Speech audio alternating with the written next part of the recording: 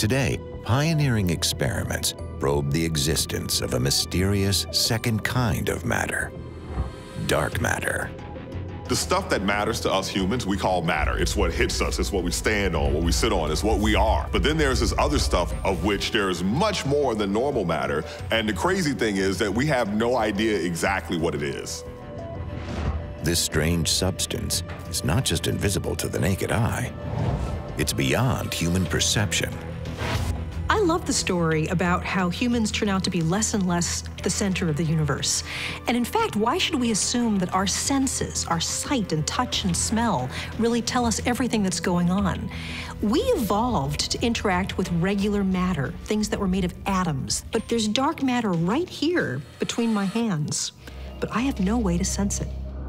We've been struggling to understand what dark matter is for a long time. The galaxies are spinning so fast that the outer stars should be flung off like water droplets on a spinning bicycle wheel. But they weren't being flung off, so there had to be something else out there holding the stars in, an additional source of gravity that we weren't seeing.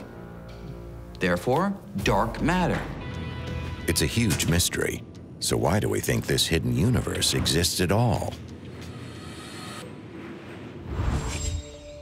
Deep in the heart of the English countryside, a team of investigators know how to find it.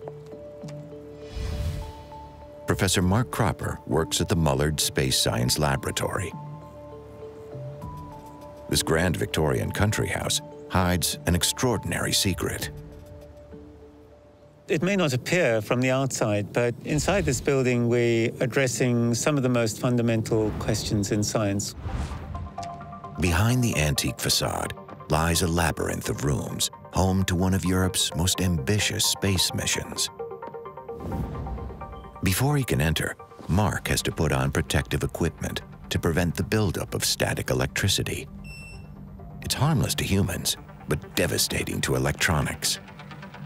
So Jean-Paul, are you almost finished? Yes, it is finished, actually. It's actually finished? Yes. Wow, fantastic.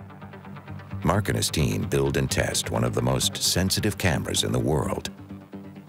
It will be equipped with 36 image sensors called CCDs. They're similar to the devices one has in a phone or a digital camera, except this is a rather large and scientific-grade one. The camera is destined for Europe's new space telescope, a $1 billion project called Euclid. The hidden universe cannot be seen. But scientists like Mark believe it exists because part of it leaves a dazzling footprint. The gravity of a galaxy is so strong that it can bend light into a shimmering halo called an Einstein ring. This circle is the warped image of all the stars in another distant galaxy behind it. But there's a mystery.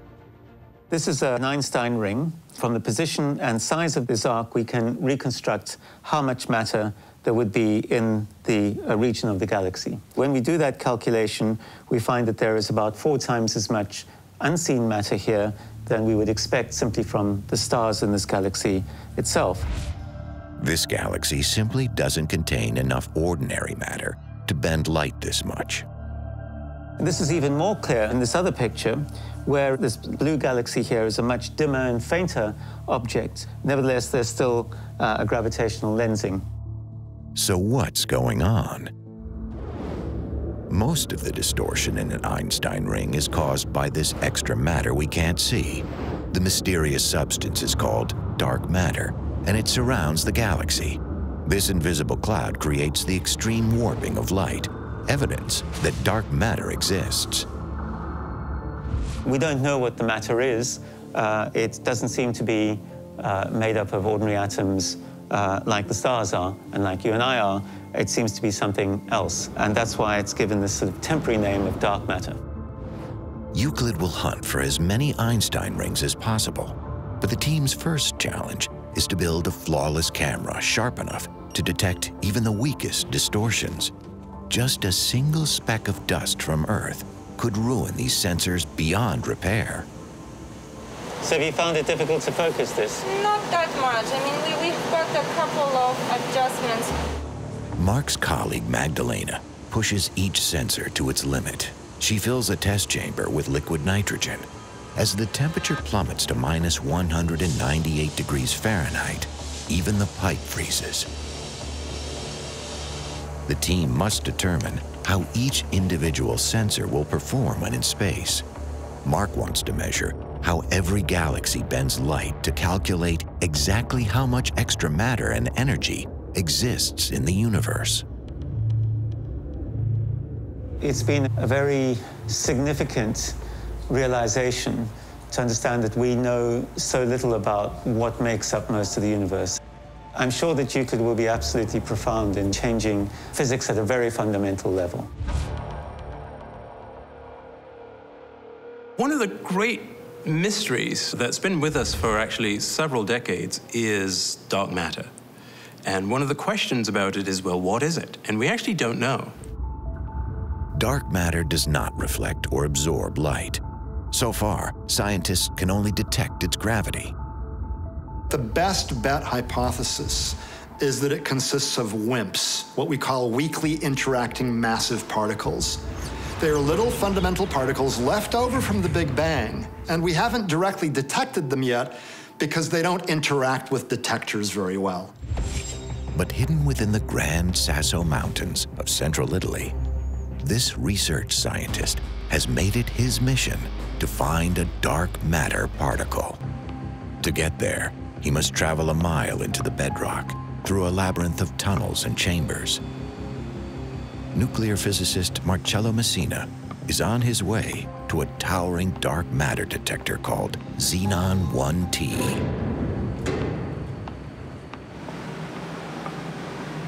We are here on the experimental side of Xenon 1T experiments. You can see the service building with all the ancillary devices that are required to run our detector. And on the left side, you see what we call the water tank. This experiment took almost 2 years to build. At the top and bottom of the tank are light-sensitive detectors. Inside is purified water and 135 pounds of xenon, a rare gas in liquid form. The mountain poses no barrier for dark matter. Cosmologists believe that a halo of dark matter surrounds our galaxy like a giant invisible cocoon.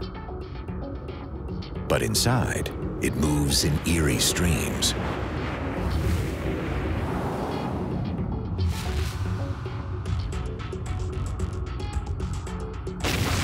The flow of dark matter is bent towards a planet's gravitational core, forming dense trails.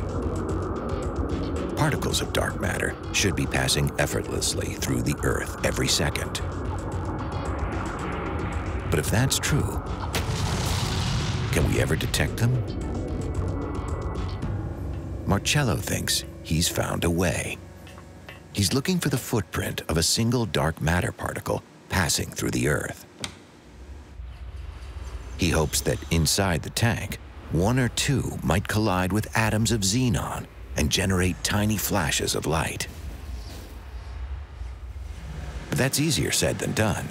Natural radiation can also create flickers of light, so the xenon needs to be shielded and kept free from contamination. This is the most pure xenon in the world. We need the xenon to be purified at an extreme level. But even the edge of the container could interact with pure xenon. So the team only looks for flashes at the very center of the liquid gas. Marcello knows that the odds of ever seeing a true dark matter collision are incredibly low. One event can be anything. More than one can be more convincing. Too many start to be conflicting with the fact that we didn't see before. The more scientists come to grips with dark matter, the more they realize just how little they know about the structure of the universe.